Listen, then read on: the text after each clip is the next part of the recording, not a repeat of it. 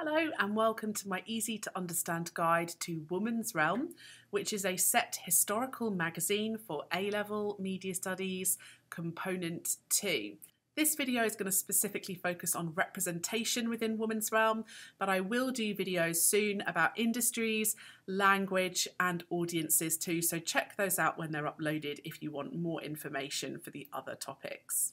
It's important to understand the historical context of the 1960s when looking at the representations in Woman's Realm.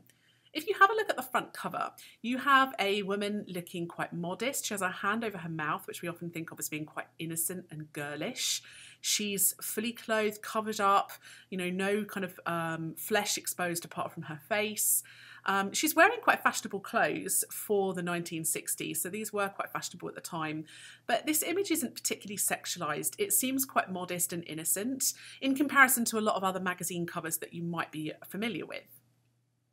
The reason that perhaps women might have been represented more modestly and in less of a sexualised fashion is to do with the historical context, but also to do with the target audience of the magazine. Up until the sort of 1950s and early 1960s, women had kind of quite conventionally been represented in quite a modest fashion.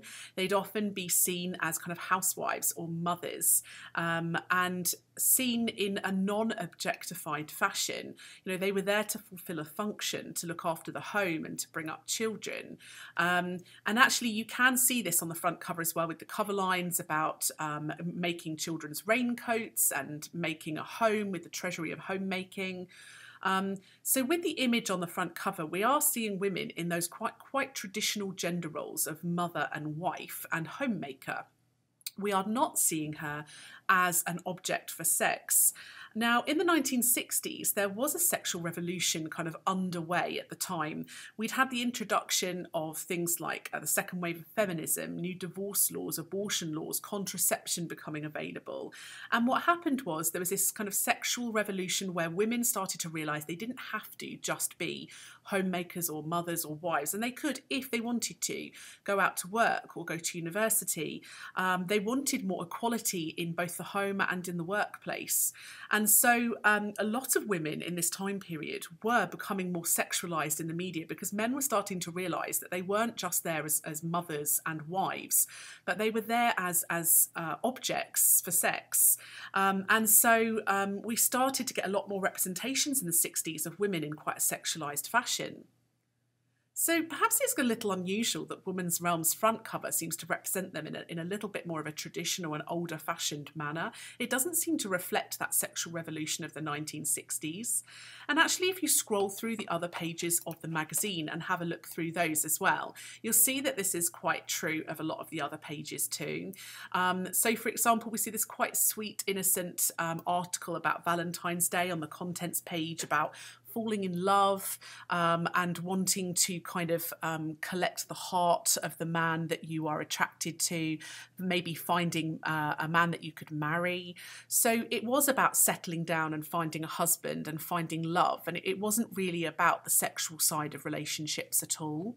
List of contents also shows that women's lives tended at the time to revolve around household items, furniture, decorations, cookery, knitting, fashion. And there is nothing really in this contents page to suggest that women need to be concerned too much with things like their bodies or being sexual objects for men. In the Eduqas hand cream advert, you can see that we get this representation of women wanting to have this perfect marriage. It says women, the wife keeps everything clean and spotless and shining and bright. So it does, again, suggest that women are there to do the housework. We don't see her body, we just see her hands. So her body is not being objectified, but her role in the household perhaps is.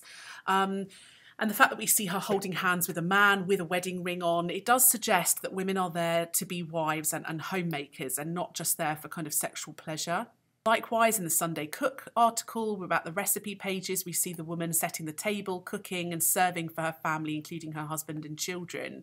Again, not sexualised in the slightest. And actually, even on the fashion pages, we see an advert for skirts. There's no sexualisation there. There is a woman in a swimsuit in the kind of Sultanas advert, which perhaps might have been a bit more reflective of the sexualisation of women that was going on in the 1960s at the time.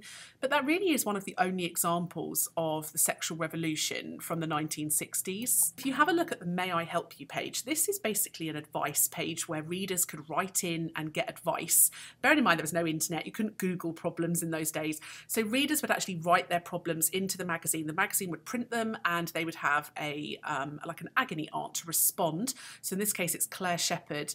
And if you have a look at some of these, they're talking, you know, the first problem is talking about their daughter wanting to get married and then she wants to get a divorce.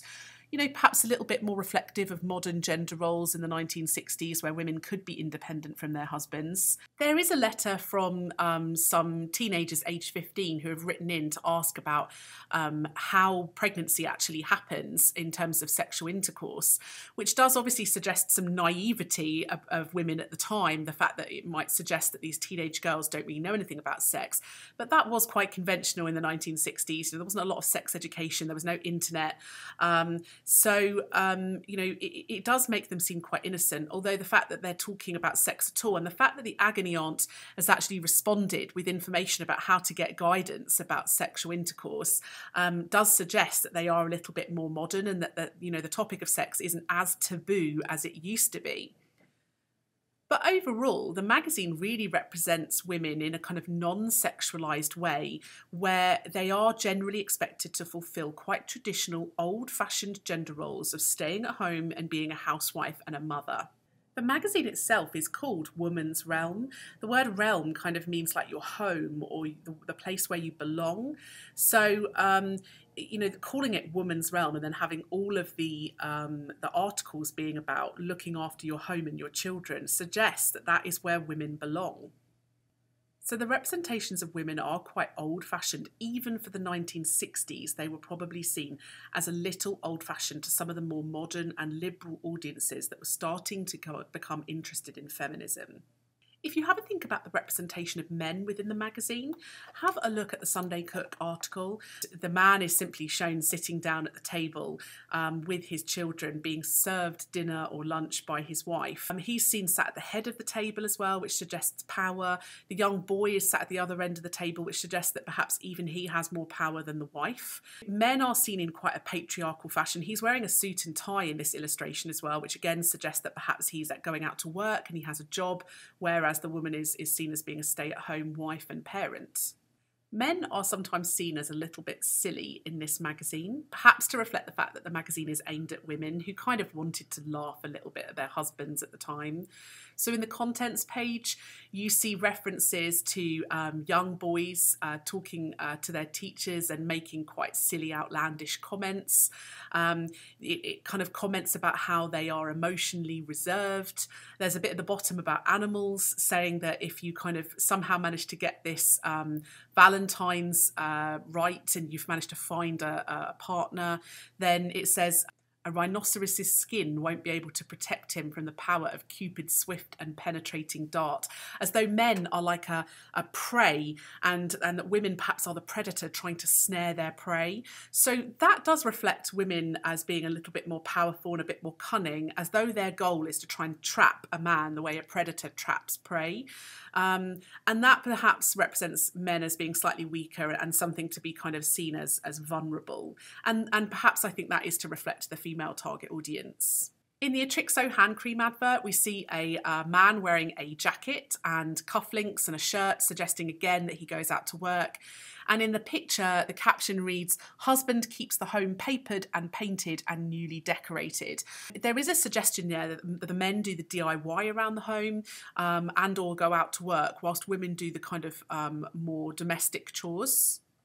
The short story Game of Hazard also represents gender in a really binary, stereotypical way, where the women are seen as quite delicate, waiting for their husbands or the loves of their lives to come home from war, and the men are seen as strong soldiers, brave, war-torn. It talks about them being bloodied and injured in battle, being angry, and being dismissive of what they call women's whimsies.